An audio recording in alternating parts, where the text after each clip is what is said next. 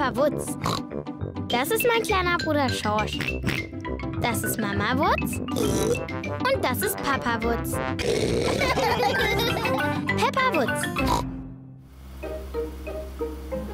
Chloes Puppentheater. Peppa und ihre Familie besuchen Onkel Wutz, Tante Wutz und Cousine Chloe Wutz. Onkel Wutz schläft nach dem Essen bestimmt wieder ein. So wie immer. Papa Wutz, das solltest du über deinen eigenen Bruder nicht sagen. Schon gar nicht vor den Kindern. Aber stimmt doch. Onkel Wutz isst immer zu viel und schläft danach ein. Danach schnarcht er laut, etwa so.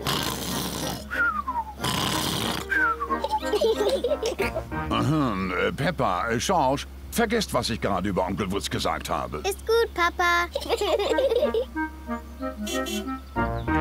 Peppa und ihre Familie sind bei Onkel und Tante Wutz zu Hause angekommen. Hallo, Tante Wutz und Onkel Wutz. Hallo. Hallo zusammen. Hallo, großer Bruder. Onkel Wutz ist Papa Wutz' Bruder. Chloe Wutz ist Peppas und Schorschs Cousine. Hallo, Chloe. Hallo, Peppa. Hallo, Schorsch. Ich muss euch was zeigen. Warte auf uns. Das ist mein neues Puppentheater. Mein Papa hat es für mich gebaut. Boah. Oh. Ich habe schon 2 Puppen gebastelt. Diese hier heißt Chloe. Hallo, ich bin Chloe Wutz. Und das hier ist mein Papa. Onkel Wutz. Hallo, Peppa. Ich bin Onkel Wutz. Chloe, können ich und Schorsch auch eine Puppe basteln? Ja. Chloe malt der Puppe ein paar Augen. Darf ich den Mund malen? Ja, klar. Ich heiße Peppa. Schorsch, welche Puppe möchtest du denn haben? Sausier. Ein Dinosaurier? Für Schorsch ist einfach immer alles ein Sausier. Na gut, eine gruselige Saurierpuppe. Chloe bastelt Schorsch eine Saurierpuppe. Und noch spitze Zähne. Fertig. Ein gruseliger Saurier. Essen ist fertig. Wir kommen. Und nach dem Essen spielen wir Puppentheater. Hurra! Tante Wutz hat Spaghetti gekocht. Diese Spaghetti sind so lecker. Die besten Spaghetti überhaupt. Man merkt, dass ihr 2 Brüder seid. Ihr seid euch sehr ähnlich. Wie meint ihr das? Wir sind doch ganz verschieden. Peppa, Schorsch und ich spielen für euch gleich Puppentheater. Wunderbar. Ruft uns, wenn es soweit ist. Bis später. Ein Puppentheater, das klingt gut. Habe ich noch Zeit für ein bisschen Spaghetti? Bekomme ich auch noch welche? Gleich beginnt das Puppentheater. Hallo, ich heiße Chloe. Und ich bin Peppa. Ah, ein Dinosaurier. Ein gruseliger Saurier. Wirklich, das ist sehr gut. Bravo! Ich bin Onkel Wutz. Hallo, Onkel Wutz. Hallo, Peppa. Ho, ho, ho. Sieht wirklich aus wie du. Aber mein Bauch ist eigentlich nicht so dick. Ho, ho. Hat mir mein Essen geschmeckt. Onkel Wutz, schläfst du gleich wieder ein und schnarchst so wie sonst immer? Wie meinst du das? Papa sagt, du schläfst ja immer ein und schnarchst ganz laut. Etwa so.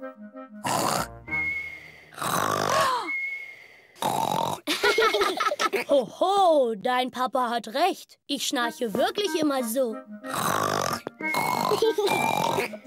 Papa Wutz, du hättest das über Onkel Wutz nicht sagen dürfen. Ich glaube, Papa Wutz und Onkel Wutz können uns nicht hören. Papa Wutz und Onkel Wutz sind eingeschlafen. Man merkt, dass sie Brüder sind. Ist was passiert? Hä? Hat das Puppentheater schon angefangen?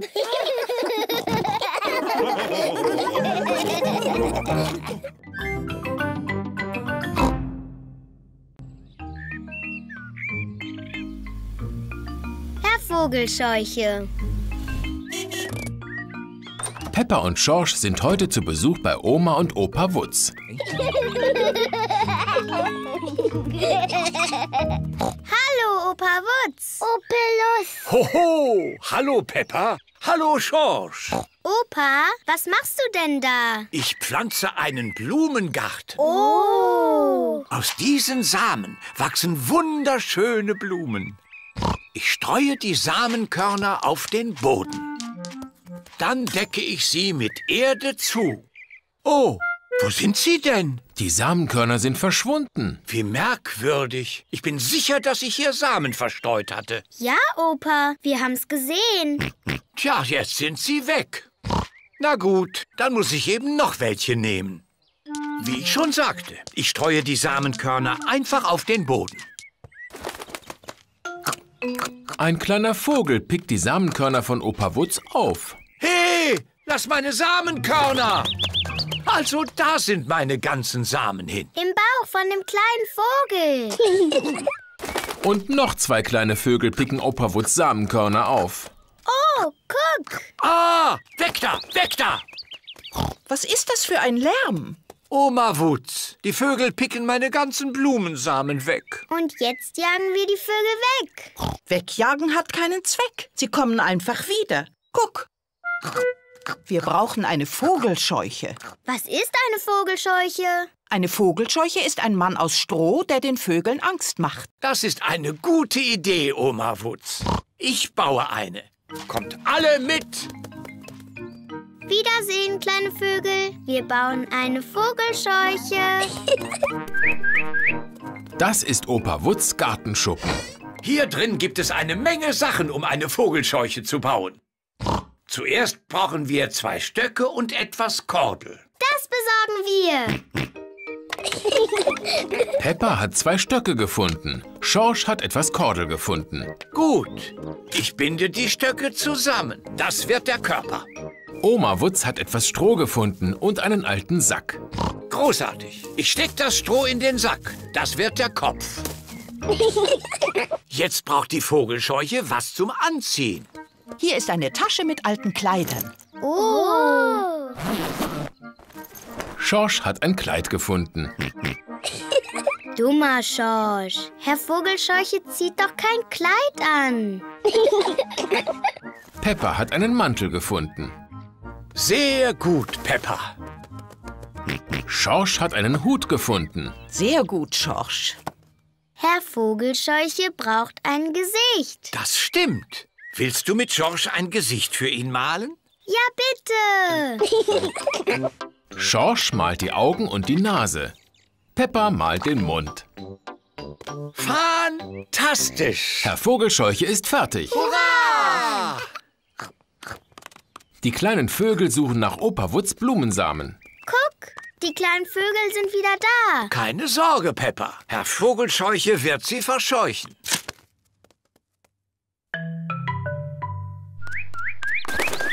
Es funktioniert. Herr Vogelscheuche hat die Vögel verscheucht. Hurra! Gut, jetzt werden meine Blumensamen nicht mehr gefressen. Oh, Opa, die kleinen Vögel sehen sehr traurig aus. Ja, sie haben sicher Hunger. Dafür habe ich das hier. Was ist das, Oma? Eine Futterstation. Opa, gibst du mir bitte was von den Samen? Kommt, ihr Vögelchen, Essenszeit. Jetzt haben die Vögel ihre eigenen Samen. Hurra! Die kleinen Vögel sind wieder glücklich. Peppa ist froh, dass Opas Blumensamen nicht gefressen werden. Aber noch froher ist sie, dass die kleinen Vögel auch etwas zu fressen haben.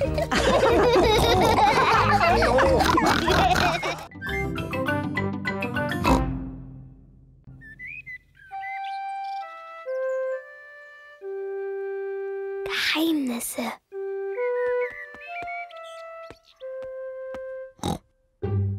Mama Wutz hat ein Geschenk für Peppa. Peppa, ich habe hier eine besondere Schachtel für dich. Dankeschön, Mama. Darin kannst du geheime Sachen aufbewahren. Was für Sachen soll ich denn da reintun? Das kannst nur du allein wissen. Es ist deine Geheimschachtel. Ich weiß schon, was ich da reintun kann. Gut, aber nicht verraten. Ich sag's weder dir, noch Schorsch, noch Papa. Geheimes Geheimnis. Schorsch, guck mal, meine Geheimschachtel. Sie ist noch leer. Ich muss jetzt ein echtes Geheimnis in die Geheimschachtel tun. Schorsch will Peppa helfen. Nein, Schorsch. Nur ich darf wissen, was darin ist. Du musst draußen warten, bis ich was ausgesucht habe. Peppa überlegt, welche geheimen Dinge sie in ihrer Schachtel verstecken könnte. Jetzt ist die geheime Geheimschachtel voll. Schorsch, du darfst nicht reingucken. Schorsch würde sehr gerne wissen, was in Peppas Geheimschachtel ist. Wenn du willst, kannst du es erraten. Saurier? Ob da wirklich ein Dinosaurier drin ist? Oh, Schorsch, warum sagst du immer zu allem Dinosaurier? Aber da passt sowieso kein Dinosaurier in die Geheimschachtel. Schorsch hat keine Ahnung, was sich in Peppas Geheimschachtel verbirgt. Papa Wutz putzt gerade den Flur. Papa, ich habe eine Geheimschachtel. Mama hat sie für mich gemacht. Sehr hübsch, Peppa. Und was ist drin? Das ist doch geheim. Schorsch wollte es erraten, aber er hat es nicht geschafft. Kann ich mal raten? Ja. Ist da etwa meine Brille drin? Nein. Du hast sie doch auf deiner Nase. Du hast recht. Dummer Papa. Du darfst nur noch einmal raten. Okay. Sind da Mamas Schuhe drin? Nein. Und jetzt ist deine Ratezeit vorbei. Peppa mag Geheimnisse. Mama, keiner kann mein Geheimnis erraten. Oh, was hat denn Schorsch da? Er hat auch eine Schachtel bekommen. Für seine geheimen Sachen. Nur Schorsch weiß, was drin ist. Oh. Peppa möchte gern wissen, was Schorsch in seiner Schachtel versteckt. Bestimmt hat Schorsch sein Dino in der Schachtel. Nein. Schorsch hat keinen Dinosaurier in seiner Schachtel? Es ist zu schwierig. Ich komme nie drauf. Jetzt findet Peppa Geheimnisse nicht mehr so toll. Vielleicht, wenn du Schorsch etwas von dir zeigst, dann zeigt er dir bestimmt etwas von sich. Okay, aber wir müssen es gleichzeitig tun. Eine gute Idee. Ich zähle bis 3 und dann holt ihr etwas heraus. Fertig? Ja. 1, 2, 3. Schorsch zeigt eine Trommel und Peppa eine Trompete.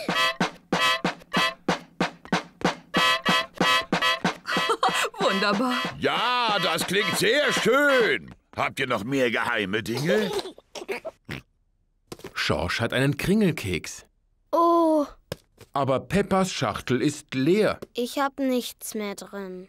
Aber ich habe etwas. Los, kommt, greift zu. Schorsch, Peppa, Mama und Papa Wutz mögen Kringelkekse unheimlich gerne. Ich habe keine Geheimschachtel, aber ich weiß ein gutes Versteck für meinen Kekskringel. Könnt ihr's erraten? Ist das Versteck vielleicht der Kühlschrank? Nein, es ist ein geheimer Ort. Mein Bauch. Mein Geheimversteck ist mein geheimer Bauch. Meins auch.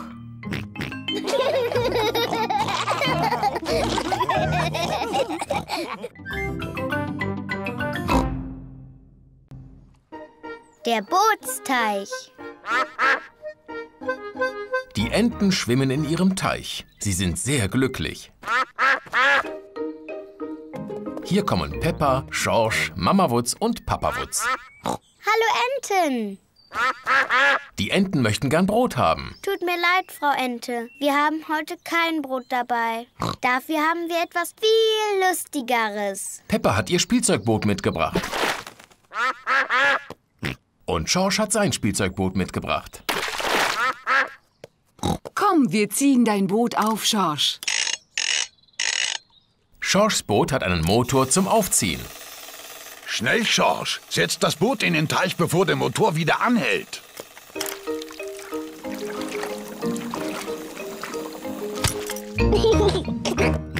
Schorsch liebt sein Aufziehboot. Mama, Mama, kannst du mein Boot aufziehen? Dein Boot braucht man nicht aufzuziehen, Peppa. Peppas Boot ist ein Segelboot. Es wird vom Wind angetrieben. Ich mag mein Boot nicht. Es macht ja überhaupt nichts. Das liegt daran, dass heute kein Wind ist. Vielleicht braucht es ein bisschen Hilfe. Ich keuche und ich schnaufe und ich puste dein Boot davon. Hurra! Das war wirklich schnell. Peppa liebt ihr Segelboot. Da ist Peppas Freundin Luzi Locke.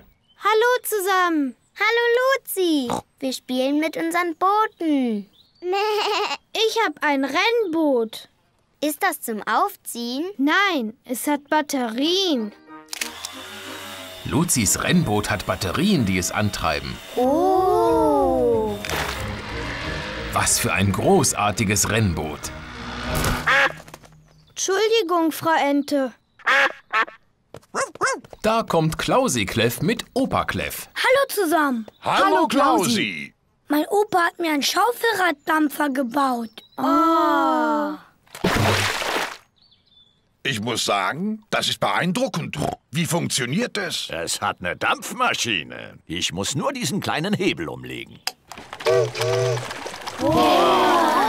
Was für ein fantastischer Schaufelraddampfer.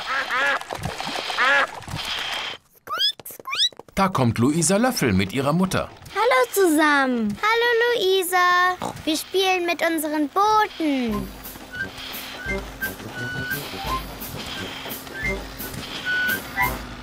Ich hätte auch gerne ein Boot. Luisa Löffel hat kein Boot. Ich habe eine Idee. Zum Glück habe ich eine Zeitung dabei. Mir reicht eine einzige Seite. Welche brauche ich denn nicht? Nachrichten? Sport? Ah, Mode. Nicht die Modeseite. Na gut, ich nehme die Wirtschaftsseite. Als ich ein kleines Schweinchen war, habe ich immer Zeitungen gefaltet. Und zwar so. Was macht Papa Wutz denn da? Ein Papierschiffchen. Papa Wutz hat ein Papierschiffchen gefaltet. Danke, Papa Wutz. Schorsch will auch ein Papierschiffchen haben. Hoho, ich glaube, ich komme auch ohne die Sportseite aus. Kann ich bitte auch eins haben? Ich auch. Hoho, natürlich. Papa Wutz faltet Papierschiffchen für alle. Wie wär's mit nem Rennen? Gute Idee, Mama Wutz. Wir keuchen und schnaufen und pusten die Schiffchen davon. Alle mal tief einatmen. Achtung, fertig, pust! Wir haben einen Sieger. Wer hatte die Sportseite? Das ist Schorschs Boot. Schorsch hat gewonnen. Hurra! Ich liebe Boote. Und Papierschiffchen am allermeisten. Ich auch. Jetzt ist es Zeit, nach Hause zu gehen. Alle haben sich prächtig amüsiert. Wiedersehen. Wiedersehen, Entchen. Bis bald. Den Enten haben die Schiffchen gefallen. Aber jetzt haben sie ihren Teich auch gern wieder für sich.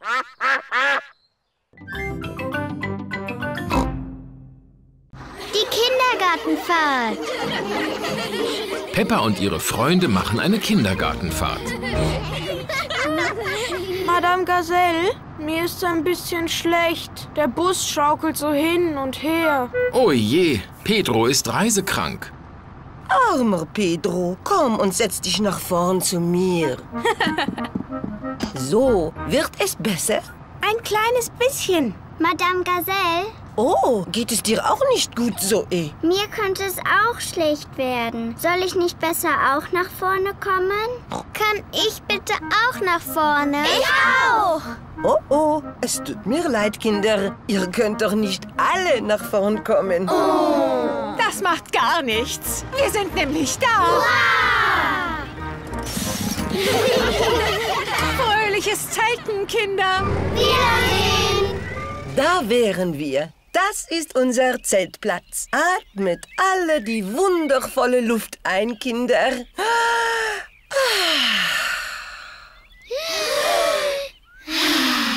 Herrliche Landluft. Jetzt errichten wir unsere Zelte. Peppa und ihre Freunde bauen die Zelte auf. Kinder, Sucht euch je einen Partner, mit dem ihr euer Zelt teilen wollt. Luzi, wollen wir in ein Zelt? Ich habe es schon Zoe versprochen. Entschuldigung, Luzi. Ich habe es schon Luisa versprochen. Luisa, du hast gesagt, du kommst zu mir. Oh ja! Emily, mit wem wolltest du denn in ein Zelt? Zoe. Oh ja. Gut, jetzt kannst du doch mit mir ins Zelt. Ja, toll. So, ich brauche noch Holz für unser Lagerfeuer. Wir holen Holz. Ich und Petro wollen Holz holen. Oh, ihr könnt alle Holz holen. Peppa und ihre Freunde holen Holz fürs Lagerfeuer. Wundervoll. Es ist Nacht. Peppa und ihre Freunde sitzen rund ums Lagerfeuer. Kinder, lasst uns etwas singen. Ja! Den Bing-Bong-Song bitte. Oh, ich weiß ja nicht. Den Bing-Bong-Song. Also gut. Oh, wir machen Musik und wir singen ein Lied mit nem Bing und nem Bong und nem Bing. Bong, bing, boo, bing, bong, bing, bing, bong, bingli, bongli, boo. Bong, bing, boo, bing, bong, bing, bing, bong, bingli, bongli, boo. Oh, also Kinder, Zeit fürs Bett. Gute Nacht, Kinder. Gute Nacht, Madame Gazelle. Peppa und Luzi liegen in ihren Schlafsäcken. Ich habe eine Taschenlampe. Ich auch. Achtung, Kinder. Kein Gekicher mehr, bitte.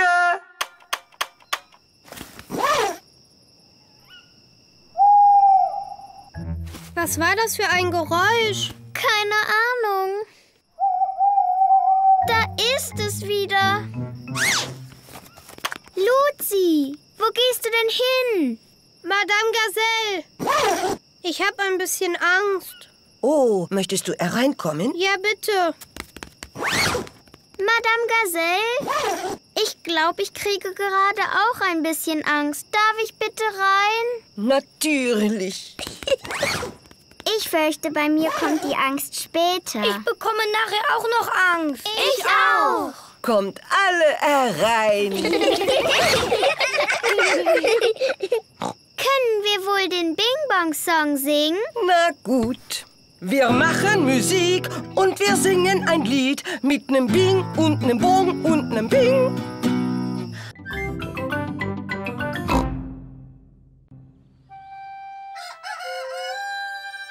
Meine Geburtstagsparty. Peppa hat Geburtstag. Es ist noch sehr früh am Morgen. Ich hab Geburtstag. Schorsch, wach auf, ich hab Geburtstag. Wir feiern heute eine Party. Und Papa macht eine Zaubershow. Schnell, Schorsch, wir wecken Mama und Papa auf. Mama und Peppa Wutz schlafen noch tief und fest. Wacht auf, ich hab Geburtstag. Wacht auf. Hey, Wie spät ist es? Es ist sehr spät. es ist 5 Uhr früh am Morgen. Ja, der Tag ist schon bald um. Na gut, dann fangen wir sofort an zu feiern. Yippie!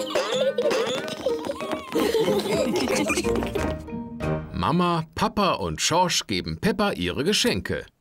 Herzlichen Glückwunsch, Peppa. Oh, was ist denn das? Ein Puppenkleid. Das ist was für Teddy. Danke, danke schön. Gern geschehen, Peppa. Ich wusste gar nicht, dass Teddy ein Mädchen ist. Oh, Papa, natürlich ist Teddy ein Mädchen. Mein neues Kleid ist sehr schick. Dankeschön. Gern geschehen, Teddy. Mach es nicht schmutzig. Weißt du, was als nächstes kommt, Peppa? Ja, meine Freunde kommen zu meiner Geburtstagsparty und Papa macht eine Zaubershow. Haha, niemand wird ahnen, dass der Zauberer dein Papa ist. Du musst mich ankündigen mit der unglaubliche Mysterio. Der glaubliche Mr. O. Ja, der unglaubliche Mysterio. Papa hat die Zaubertricks gut geübt, wochenlang. Meine Freunde kommen. Yippie! Da sind Peppas Freunde. Molly Mieze, Luzi Locke, Klausi Kleff, Luisa Löffel und Pedro Pony. Hallo alle zusammen. Herzlichen Glückwunsch, Peppa. Nee. Kommt, Kinder, die Party kann losgehen. Hurra! Papa Wutz gibt eine Zaubervorführung. Peppa, denk daran, dass du sagst: Meine Damen und Herren, begrüßen Sie mit mir den unglaublichen Mysterio. Ist gut, Papa. Meine Damen und Herren, hier kommt Zauberpapa. Hurra! Ich präsentiere meinen ersten Trick. Abracadabra. Oh, es ist Teddy. Für meinen nächsten Trick brauche ich einen Helfer aus dem Publikum. Ich brauche nur einen. Junge Dame, Sie haben sich zuerst gemeldet. Verraten Sie uns Ihren Namen? Luzi Locke. Gut, Luzi. Hier sind 3 Bälle. Ein roter Ball, ein blauer Ball und ein gelber Ball. Okay. Wählen Sie jetzt heimlich einen aus, während ich mich umdrehe. Okay. Haben Sie schon gewählt? Ja. Abracadabra, Sie haben gelb. Nein. Abracadabra, blau. Nein. Abracadabra, rot. Ja, es war der rote. Hurra! Dummer Zauberpapa. Du hast alle Farben aufgezählt. Psst, Peppa, sag es keinem weiter. Möchtet ihr noch einen Trick sehen? Ja, bitte. Macht eure Augen zu, nicht gucken. Sprecht das Zauberwort Abracadabra. Abracadabra. Augen auf. Oh. Hurra! Meine Bananen-Geburtstagstorte. Blas die Kerzen aus, Peppa. Hurra! Herzlichen Glückwunsch, Peppa. Vielen, vielen Dank. Das ist der beste Geburtstag überhaupt.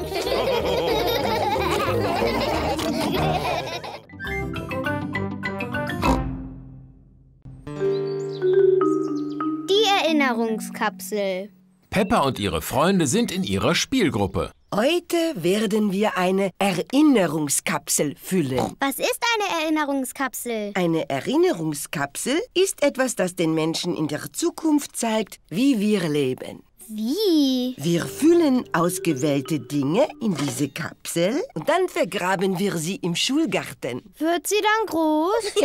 Nein, Luzi, sie bleibt für eine lange Zeit tief vergraben in der Erde. Oh. Nun, welche Dinge wollen wir hineintun? Ein Comic? Sehr gut, Peppa. Musik. Sehr gut, Luzi. Spielzeug. Nein. Eine Münze. Briefmarken. Eine Karotte. Oh, Luisa, du magst Karotten wirklich sehr gern. Ja. Alle diese Dinge zeigen hervorragend unser alltägliches Leben. Madame Gazelle, wie wird die Zukunft eigentlich sein? Was denkst du denn, wie sie sein wird? Eins ist sicher, in der Zukunft wohne ich auf dem Mond. Und alle meine Freunde kommen mich besuchen. Und ich werde sicher mal Raumschiffpilot. Hallo!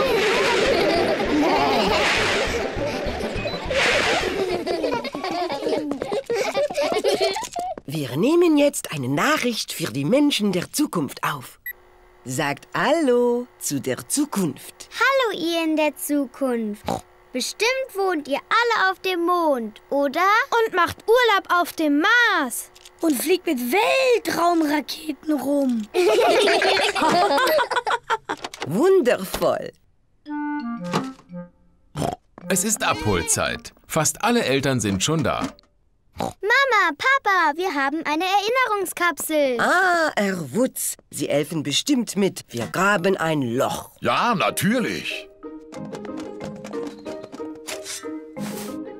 Papa Wutz gräbt ein Loch für die Erinnerungskapsel. Fertig.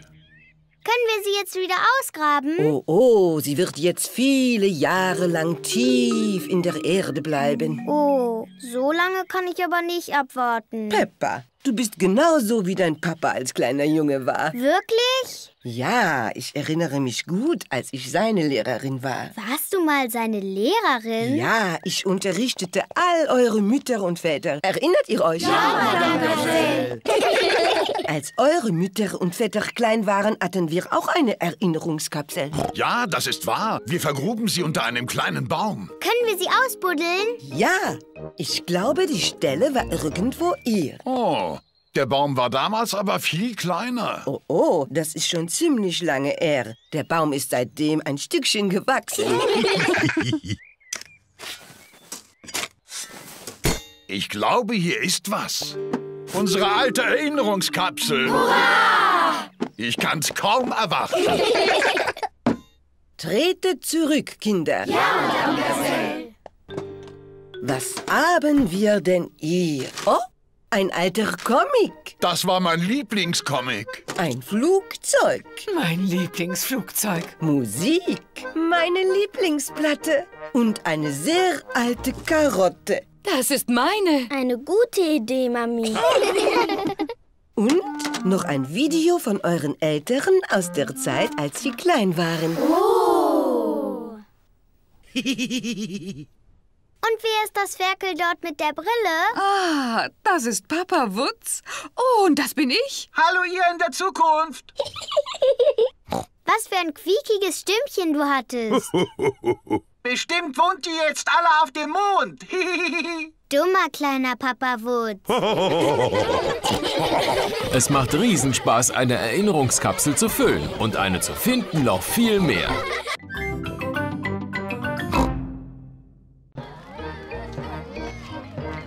Das Schulfest. Heute ist das große Schulfest. Peppa kann es kaum erwarten. Peppas Freunde sind schon da. Luzi Locke, Molly Mieze, Luisa Löffel, Klausi Kleff und Pedro Panni. Hallo, da bin ich. Hallo, Peppa. Ich finde das Schulfest schön. Ich auch. Was ist am besten? Das Schminken. Ich mag die Balance.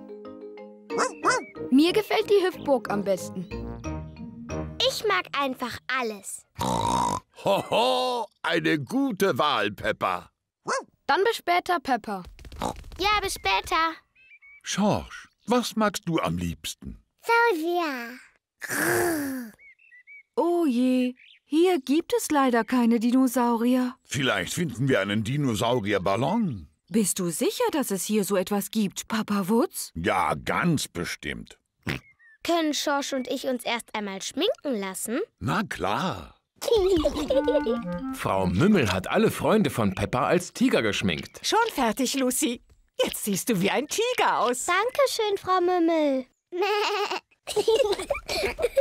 Boah, siehst du aber schön aus, Luzi. Bist du eine Katze? Nein, ich bin ein Tiger. Peppa, willst du, dass ich dich auch schminke? Au ja, ich wäre gern ein Elefant.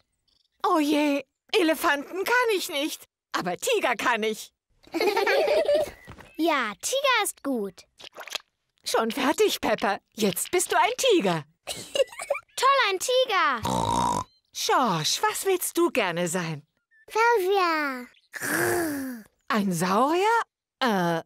Wie wär's mit einem Tigergesicht? Tiger kann ich gut. Ich bin ein Tiger. Bin ich auch? Miau. Tiger sagen nicht Wuff, Wuff. Was weißt du schon? Tiger sind eben Katzen.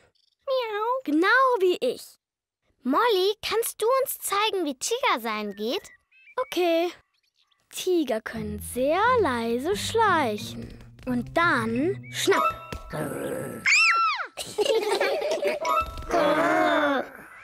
Tiger lecken sich gern mit ihrer Zunge ab. Und wenn Tiger sich freuen, machen sie so. Sie schnurren. Hallo Kinder, Oh, Schweineschreck, ihr seid ja lauter Tiger. Und ich zeige Ihnen, was ein echter Tiger tut. Und was habt ihr kleinen Tiger danach vor? Fausia. Stimmt ja. Wir müssen für George einen Dinosaurierballon finden. Alle bekommen einen Ballon. Hurra! Hallo, Madame Gazelle. Wir möchten Luftballons kaufen. Natürlich. Sucht euch welche aus, meine Kleinen. Kann ich den Elefantenballon haben? Bitte sehr, Peppa. Ich nehme das Känguru. Den Löwen bitte.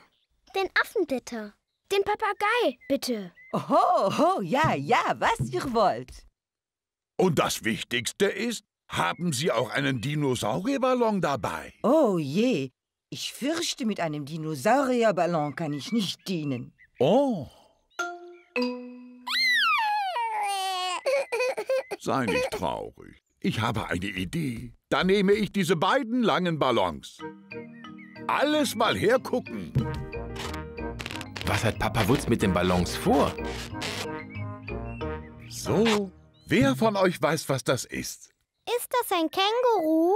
Hoho, nein. Es ist ein... Saurier. Das stimmt, ein Dinosaurier. Endlich hat George seinen Saurierballon. Saurier. Jetzt will ich zur Hüpfburg.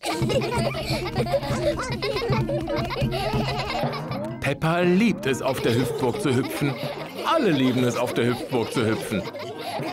Das ist für immer das schönste Schulfest.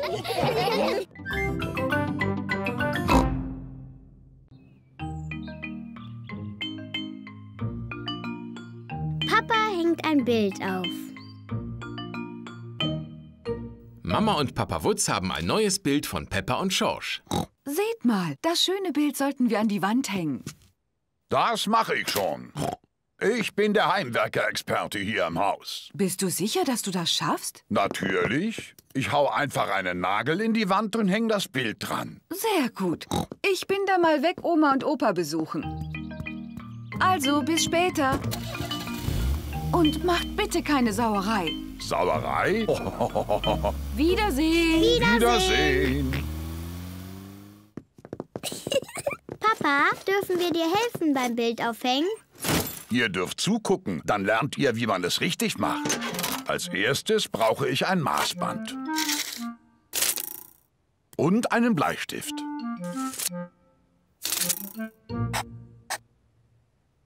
Da schlage ich nachher den Nagel ein. Mach die Wand nicht kaputt, Papa. Ho, ho, ho, ho, ho. Jetzt brauche ich einen Hammer und einen Nagel. Trete zurück, Kinder. Jetzt seht ihr einen Handwerker in Aktion. Papa Wutz will jetzt den Nagel in die Wand schlagen.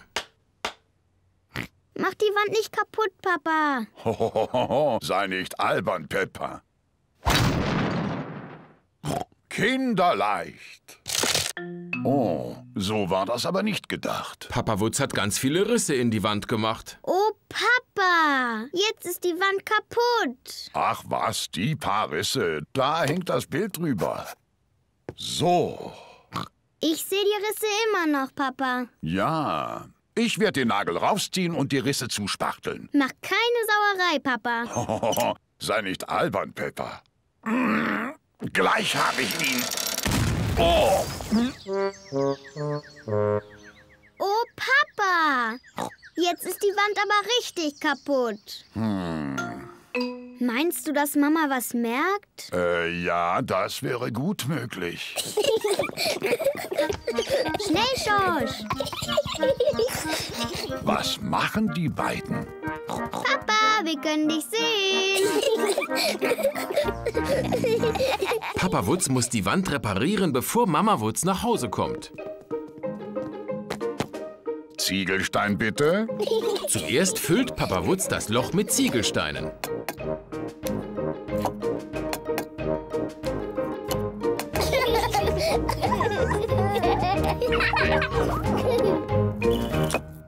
So. Als nächstes verputzt Papa Wutz die Steine. Hohoho, kinderleicht. Dann streicht Papa Wutz die Wand an.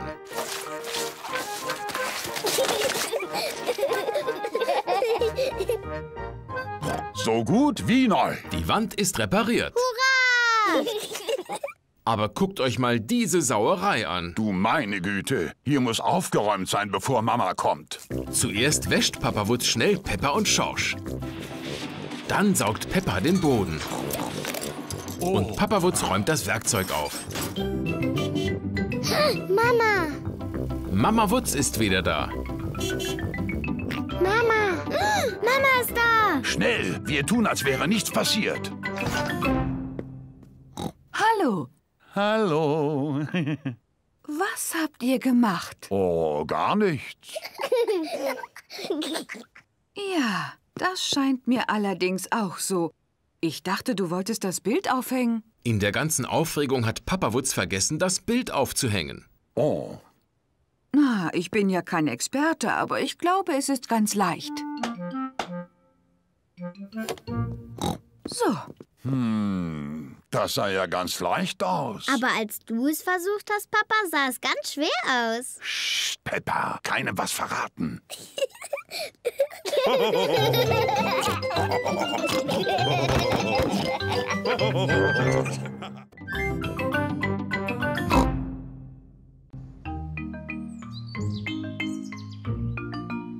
Seifenblasen.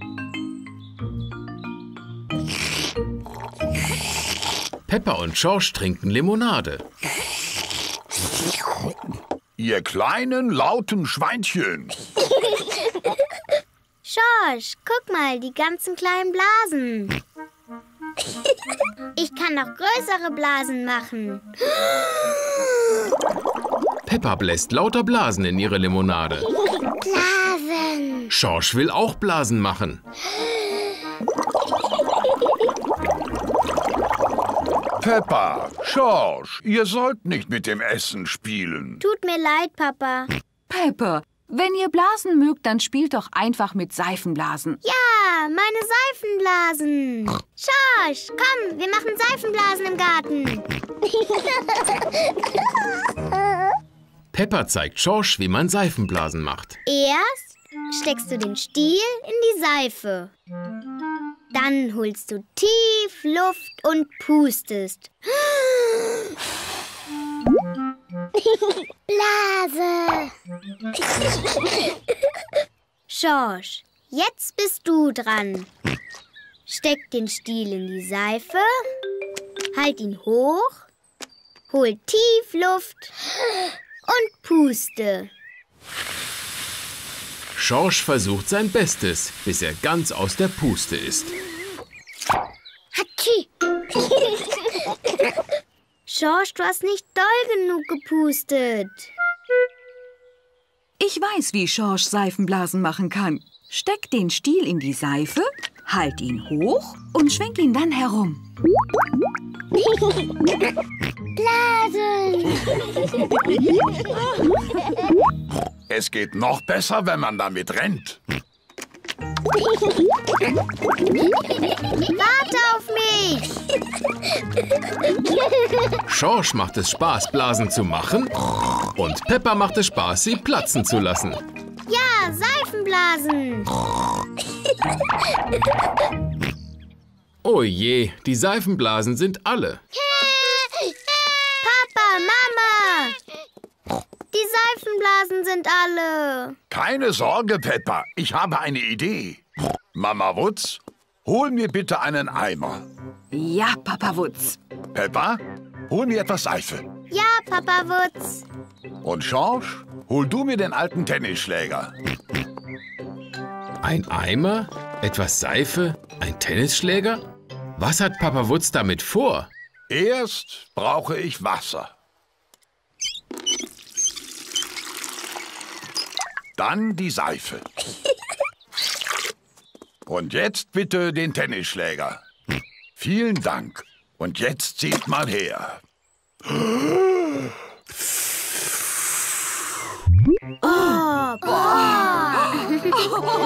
Papa Wutz hat seine eigenen Seifenblasen gemacht. Alle mir nach. Kommt alle mit. Pass auf, Papa Wutz. Nicht, dass du hinfällst. Mir passiert schon nichts. Oh. Oh. Oh. Alles in Ordnung, Papa Wutz? Ja, alles in Ordnung. Tschi. Papa Wutz hat eine riesengroße Seifenblase gemacht. Auweia, ich habe die ganze Seifenlauge verschüttet. Jetzt können wir keine Seifenblasen mehr machen. Aber jetzt können wir in Matschepfützen herumspringen, oder? Papa Wutz Seifenblasen haben eine große Matschepfütze gemacht. Hurra! Peppa liebt es, in Matschepfützen rumzuspringen. Guckt mal, die Seifenblasen haben die Pfütze ganz blasig gemacht. Peppa liebt es, in Matscheblasenpfützen herumzuspringen. Alle lieben es, in Matscheblasenpfützen herumzuspringen.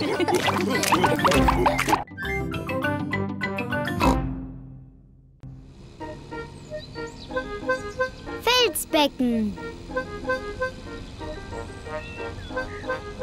Peppa und Schorsch fahren mit Oma und Opa Wutz ans Meer.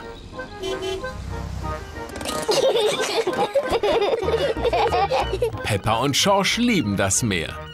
Oh, wohin ist der Sand verschwunden? An diesem Strand ist gar kein Sand, Peppa. Kein Sand? Aber eigentlich wollten wir doch Sandburgen bauen. Peppa und Schorsch bauen so gerne Sandburgen. Na, Schorsch, sei nicht traurig. An diesem großen Felsenstrand kann man auch so einiges erleben. Und was? Wenn die Wellen ablaufen, dann bleiben kleine Planschbecken voll Wasser in den Felsen zurück. Felsbecken sozusagen. Und in jedem Felsbecken gibt's irgendwas zu entdecken, was das Meer hineingespült hat. Oh, ich sehe etwas Glitzerndes. Es ist eine Münze. Boah. Vielleicht von einem echten Piratenschatz. Oh. Kommt, wir sammeln alles Schöne ein, was wir finden. Ja, wir sammeln es in Schorschs Eimer. Und was für ein Schatz verbirgt sich in diesem Becken? In diesem Felsbecken ist nichts Besonderes. Irgendetwas ist immer da, Peppa. Sieh genau hin. Oh, da ist irgendetwas. Ja, es ist ein Krebs. Oh! Der Krebs zwickt Opa Wutz in den Finger. Oh! Oh! Böser Herr Krebs. Guck mal, Schorsch. Herr Krebs marschiert ja seitwärts.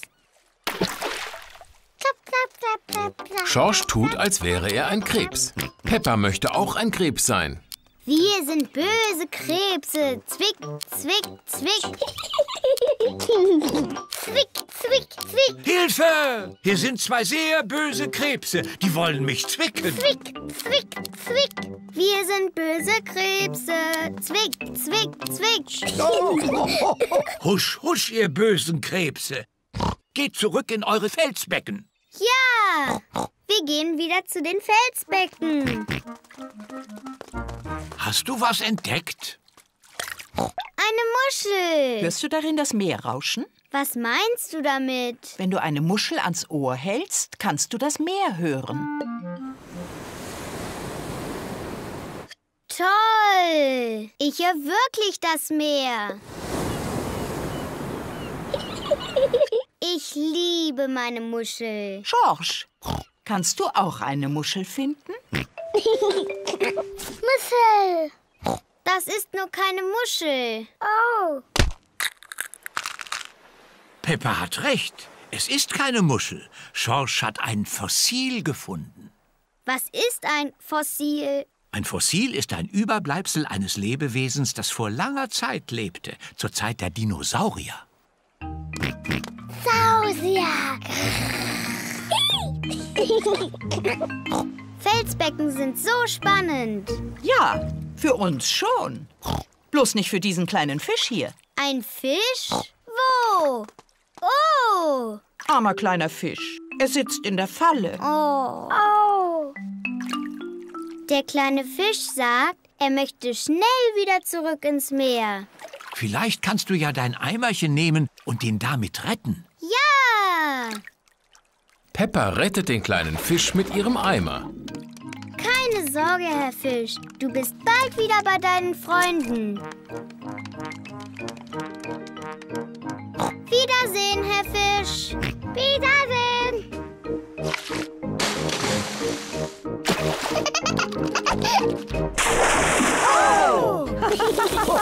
Oh. Ich liebe Felsbecken.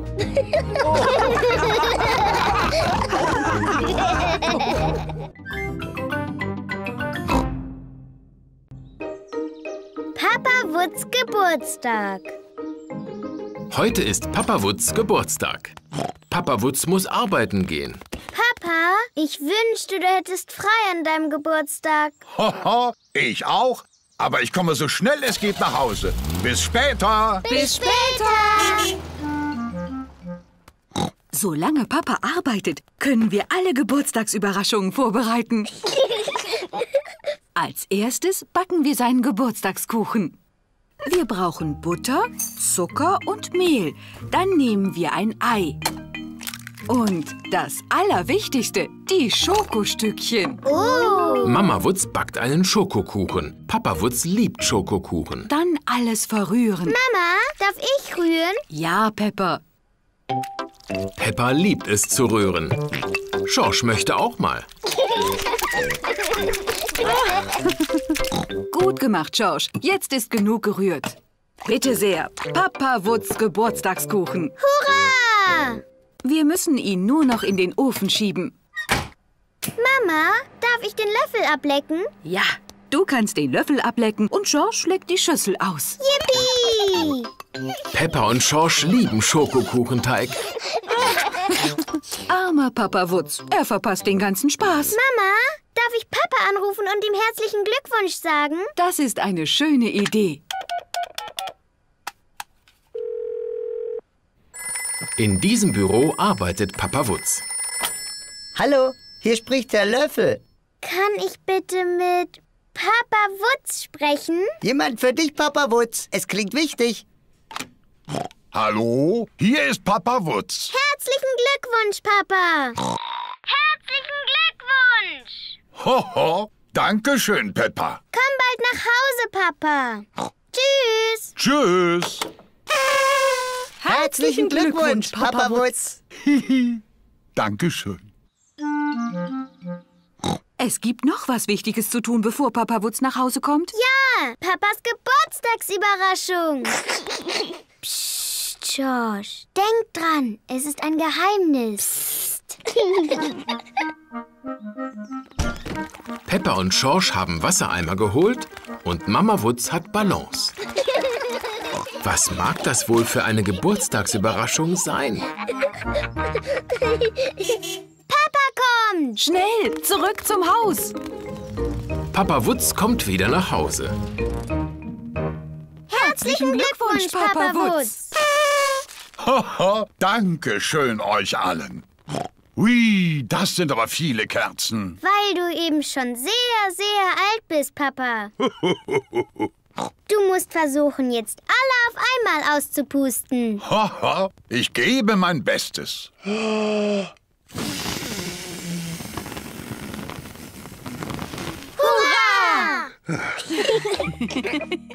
Und hier ist dein Geburtstagsgeschenk. Dankeschön.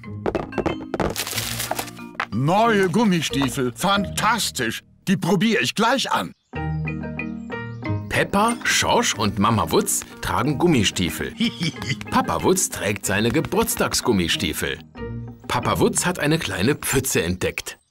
Mal sehen, ob die Gummistiefel funktionieren. Die Pfütze ist ein bisschen zu klein für Papa Wutz. Ich bräuchte eher eine größere Pfütze. Warum versuchst du es nicht mal hier drüben, Papa Wutz? Oh, was ist denn das? Das ist unsere Geburtstagsüberraschung. Was wird denn das? Eine große Matschepfütze. Fantastisch. Meine Geburtstagsgummistiefel sind perfekt.